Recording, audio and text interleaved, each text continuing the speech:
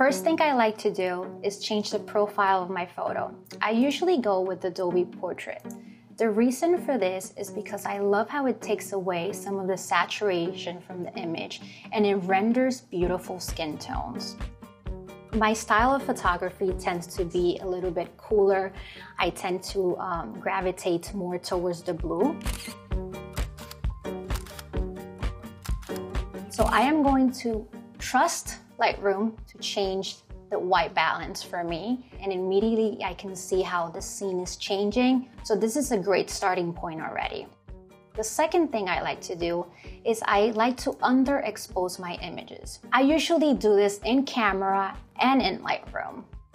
I think this is a good starting point for now. Most of the adjustments that I'm gonna do here are gonna be done in the tone curve. For the texture, I never use this slider because I feel like when you add some texture, it becomes like very HDR, and I'm not really in that mood. I rather to be like more soft, more dreamy, have that film look. So I never touch the texture. So for the clarity, since I always feel like cinematic shots are not very sharp, I like to slide the clarity to the left a little bit. So I am going to move this. One of my favorite tools in Lightroom is the dehaze feature, as it makes my photos look very dreamy and soft as well. When you combine the clarity and dehaze, the way it changes the photo is just beautiful. Let's look at the before and after. So far, I see it doesn't have a lot of saturation. It's flat, the highlights are pulled down. I think it's looking good, so I'm gonna continue.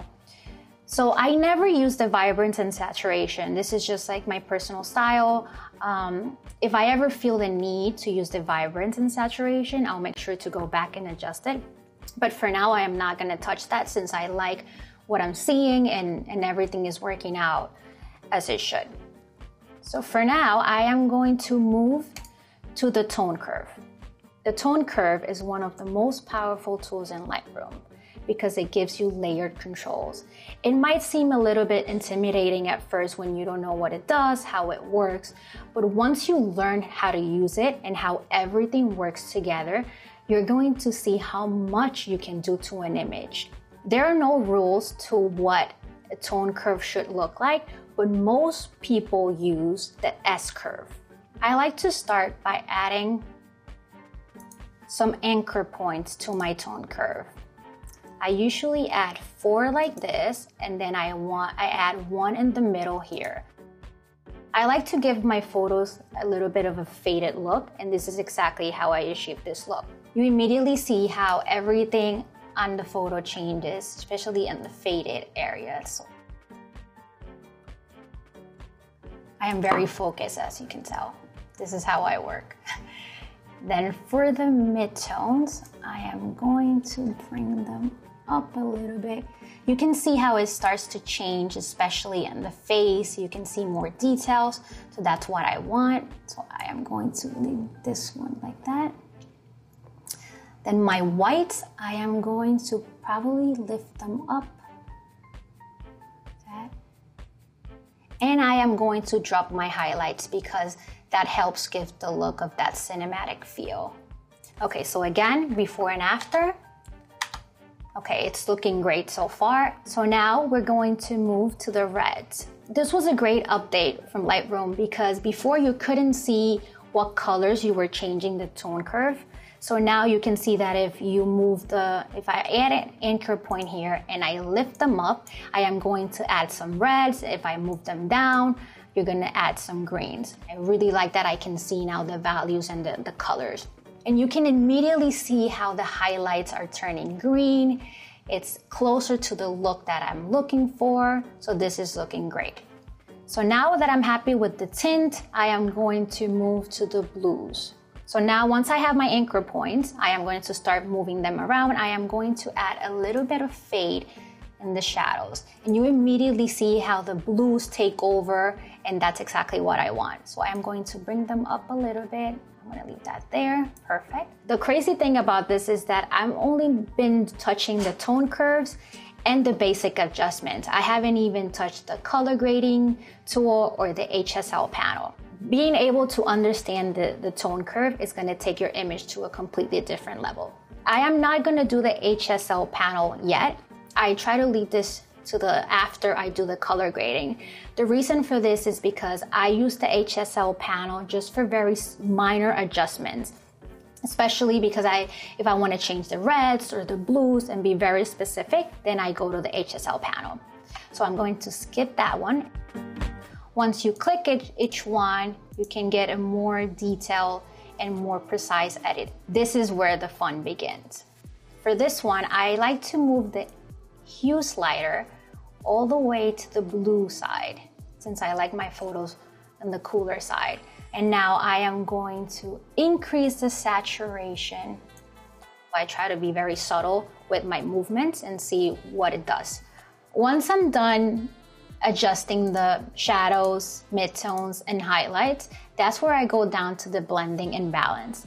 Blending pretty much determines how the tonal ranges blend together.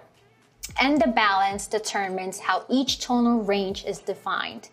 So pretty much what I do, I just move them side by side to see what is changing and what look I want. So for this one, I am going to move probably to the right because you see where my green tints are starting to show and I want them to be there. So this is where the blending comes in. I like the greens, that's perfect. So now the balance, the same thing for the balance. Move it left and right to see what is changing. So for the balance, I am going to probably do just a bit. Okay, I like how it's looking. Let's do the before and after one more time. Very happy with the look and feel. I have my green tints, I have the blues and the shadows, the midtones look like my style. So after I'm done with the HSL color panel, I am going to move down to the vignetting. I think the vignetting is also another favorite of mine because it adds like more drama to the photos. Especially when I have a subject in focus, I use the vignetting to make the subject pop. So I think it's important to use it here. You're gonna see how it affects it. So pretty much I go down to the highlight priority and I do the amount and I put the slider to the left and immediately I see how it's changing. The corners are darker, it's moodier, and that's the look that I want. The last thing I'm going to do, I see that the game right here, it's a very important part of this image. So I want to make sure that this pops, that immediately you look at them and you look at the game. So to do this, I am going to use a masking for this. So I click the little brush here and I am going to make sure I paint the little board game. This is when I want to make very specific changes to an image. This is where I use the brush tool. Once I'm done painting over and I go back here to the basic adjustment and I am going to shift the slider to the left. So I like how the blues now match, especially the blues here match his coat, the hat, the jeans. Overall, looking at the image, this is exactly what what the look that I go for to bring my photos to life, and it feels very cinematic to me. So the last thing that I would do for this is go back to the cropping, especially because when you're looking at a movie, sometimes it's like 16:9 and it feels very cinematic. We can do the before. That's how it was. It was very warm, like I said before, and that's not the look that I want in my photos. So we use everything available in Lightroom. We use the basic adjustments. We use the tone curve. We use the HSL panel, the color grading tool. And you see how easy it is to achieve a very cinematic look. So now, once I'm done with the image, before and after, making sure that I love everything, that nothing has to be changed, I pretty much let this photo go. And sometimes, most times, if I really like the look of the image, I can save it as a preset and use it for future reference. It is